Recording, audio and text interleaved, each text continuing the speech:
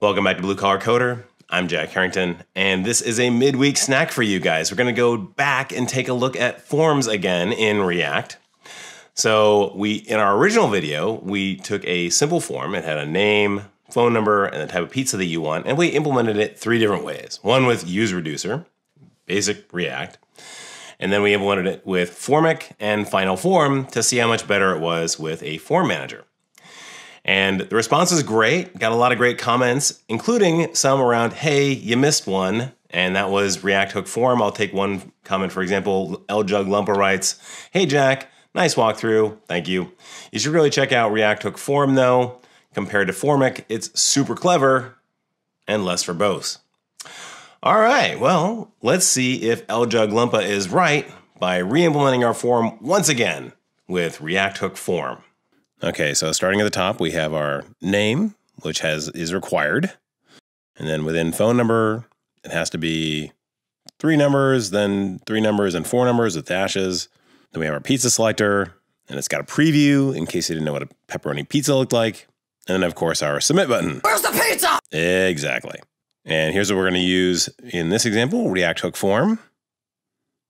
Very nice. First thing to do is create a React app called Hook Test. Next, we'll bring in the pizzas. That's just all the pizza images. Then we'll bring in Material UI Core and React Hook Form. So Material UI is our component set, and React Hook Form is, well, those hooks, right?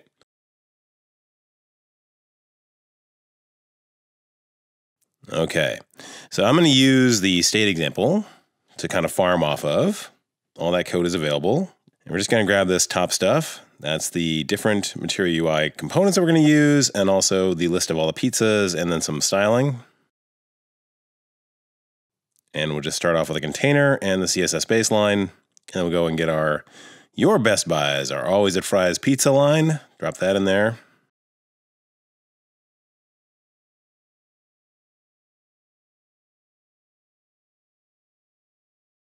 Okay, good start. So the next thing we have is a text field. Let's go copy that out, put that in there. But we're going to put within a form element in this case, just because, we're a form. So we're going to take out value because React Hook Form manages that for us, as it does also onChange. So let's bring in useForm from React Hook Form. Fire that up. Of course, we have to bring in our classes first. No problem. And the first thing we're going to get out of useForm is register. We're going to use that on the actual inputs. So let's go and add in some default values in there as part of the initializer for useForm. So we're going to give register the ref of the input field. And we're also going to say that this field is required. Now, in order for this to work, you have to give it a name. So I'm going to set that to name. And we're also going to go and connect it with errors. And those errors, we're going to go get from useForm. So there's a bunch of stuff that comes out of useForm that we're going to use. Okay, interestingly, we're not getting the current value in there. Looks good. I mean, we got the text field, but we're not getting the value. So what's going on there? Well, this is actually a Material UI thing. So if we change this to input directly, just a regular input field, you can see it works. Boom, boom. If you got a regular input field, you just use ref. If you're wrapping an input field, which is what Material UI is doing, then you got to get the ref of the actual input itself. And Material UI exposes that as input ref. So let's drop that in there. Haha, now it works. Awesome. But we're not getting any errors. And we've got it hooked up to error, which is right. And we got errors coming out of useForm. What's the problem here? So the problem is this. You actually get a bunch of options around when the validations are applied. By default, they're applied on submit. I'm not sure I believe in that default, but that's what the default is. So I'm going to change that to onChange. It's going to validate anytime you make a change. You get 3 options. You get onChange, which is every keystroke. You get on blur, which is anytime you move away from a field, and you also get on submit. So we're going to do this on change, and it looks great. Next thing to try out is handle submit. We're just going to drop that in on the form on the on submit, and that's where you basically put in your submission code. I'm not going to go into too much depth there, but I just want to show you that this is like a complete-ish example. All right, let's go do one more thing before we get too far. I'm going to add in the custom dev tooling that you get. So we're going to bring in React Hook Form Dev Tools. Then we're going to import that. Drop it on the page. And we also need to hook it up to this control that we get from useForm. All right, very cool. You see that thing on the right-hand side now? That's the RHF, React Hook Form Dev Tools. And that shows us all the different fields and how they're doing. And of course, we only have the one field at this point, and that's name. So let's check that out. It's got a value of Jack currently. Just start playing with it. We can see that now there's an error on it. Different states, whether it's touch, whether it's dirty. This is really handy. All right, let's go and add another field. Go and bring in the phone number. Now in this case, I want to apply a regex to it. So let's go back over to our use state example, pull out that regex, drop it in there for the pattern, and that's all it takes, which is really nice. That is, wow, awesome. Okay, again, we get some errors in there. Everything's looking good. All the validations are looking great so far. Awesome. Let's bring in our button. In this case, I'm just going to use the errors that we already have to check whether we should disable this or not. Oh, looking great. Where's the pizza? That's right. That means we got to go bring in our pizza selector. So let's go grab that code of the use state example.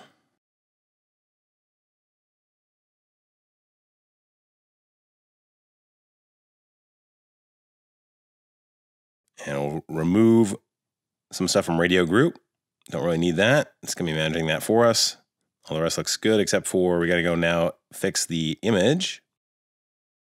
So in order to do that, how do we know at any given time what the current value of pizza is? Well, for that, we're going to use watch. And watch basically allows us to watch that value. So we can drop that in there. We can say, we're going to go watch pizza. And that sets the current value of the alt to the current value of pizza with image afterwards.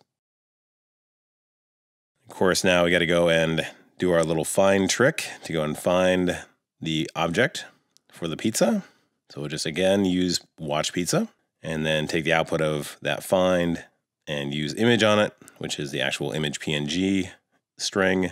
And that looks great. Awesome. But now if we click over there, not really changing much.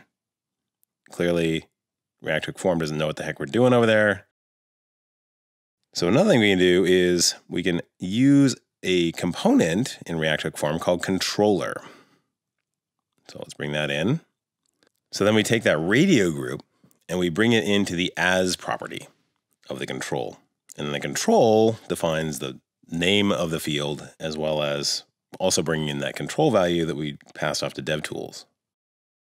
Okay, looking really good. And now we can see the values changing in our DevTools.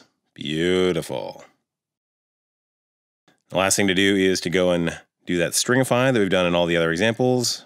And to do that, we're just going to use get values, and that gets all your current values.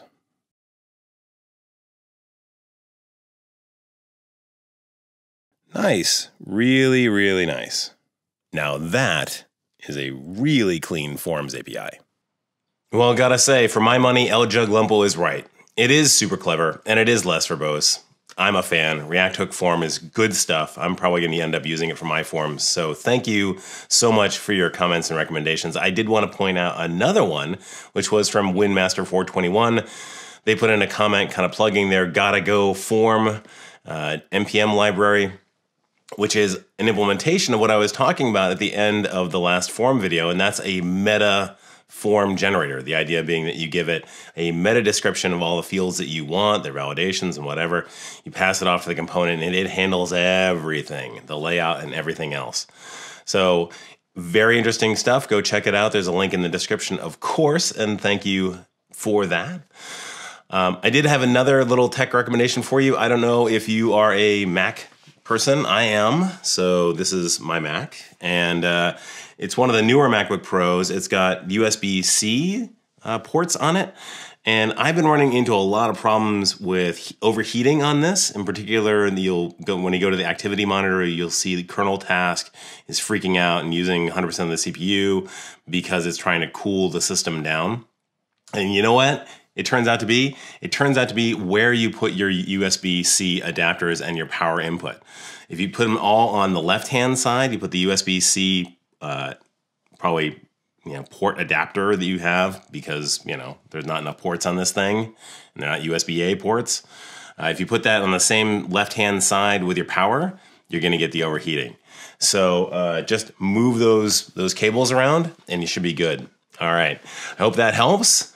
Thank you, as always, for your comments and suggestions. As always, if you like this video, hit that like button. If you really like the video, hit that subscribe button, ring that bell, and you'll be notified anytime a new one of these videos is out. In the meantime, of course, stay home, be happy, be healthy, and be safe.